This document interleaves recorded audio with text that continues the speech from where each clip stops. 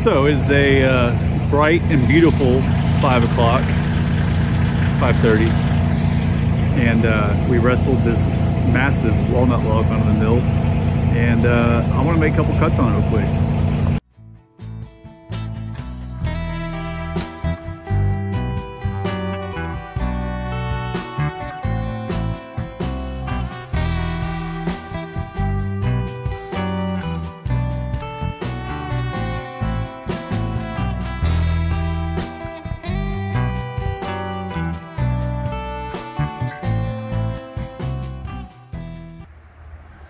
So because it's really too heavy for me to manage on my own, I'm gonna go ahead and I'm gonna cut this slab off here and move that aside.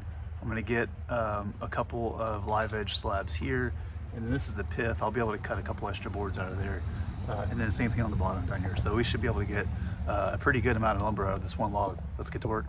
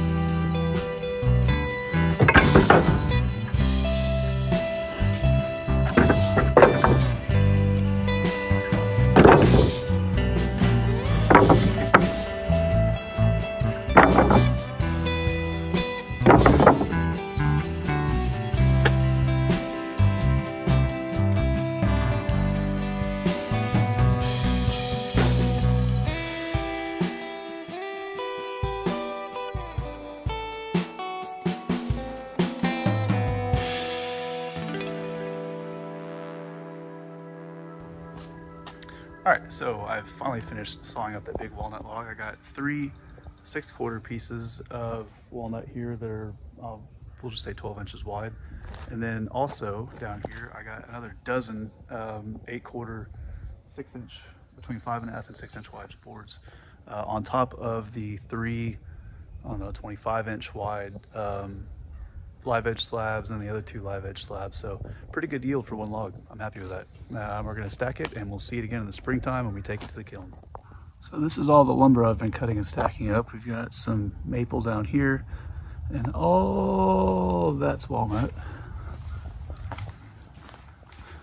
And then from there up is walnut. This is maple, and that down there is live oak. So we've got quite the collection going.